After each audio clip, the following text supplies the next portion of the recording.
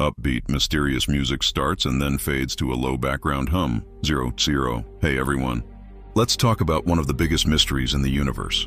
You know how when you look up at the night sky, you see stars, galaxies, all this beautiful bright stuff? Well, for decades, scientists have known that what we see is only a tiny fraction of what's actually out there.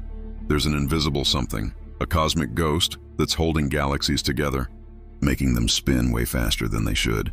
Without it, they'd just fly apart. 030. For the longest time, the leading explanation has been this stuff called dark matter. It's a hypothetical substance that doesn't interact with light, so we can't see it. But it has gravity. A lot of it, like 5 times more than all the normal matter in the universe combined. It's the invisible cosmic glue, row 55. But not everyone's on board with the dark matter train. There's a rival theory, and it's a pretty wild one. It's called MOND, which stands for Modified Newtonian Dynamics, or more broadly, modified gravity. This idea suggests that maybe there is no dark matter. Maybe we just don't understand gravity correctly. 119. The MOND theory says that Isaac Newton's laws of gravity, the ones we learn in school, are perfect for what we experience here on Earth, or even in our solar system. But on the vast cosmic scales of galaxies, maybe those laws break down. MOND proposes that at very low accelerations, like what a star feels at the edge of a galaxy, gravity is actually stronger than Newton predicted. If gravity is stronger on these scales, you don't need any extra invisible matter to explain why galaxies are spinning so fast. The stars are simply being held on to more tightly. It's an elegant idea, right?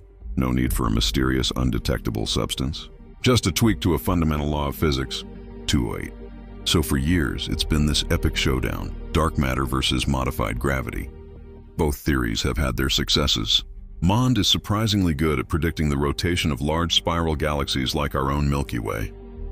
But dark matter models, with the help of powerful computer simulations, can explain the large-scale structure of the entire universe, how galaxies form and cluster together into a cosmic web. It's been a scientific stalemate. 238.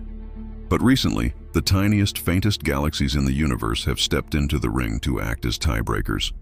I'm talking about dwarf galaxies. These are the little guys, the runts of the galactic litter. They have very few stars and are incredibly faint, but they're absolutely swarming with, well, something. 302. Here's the crucial part. A recent, incredibly detailed study looked at one of these dwarf galaxies, a little puff of stars called Fornax 2. What scientists found was fascinating. The stars inside this tiny galaxy weren't moving in a nice, orderly, predictable way. They were all over the place, a chaotic jumble. 325.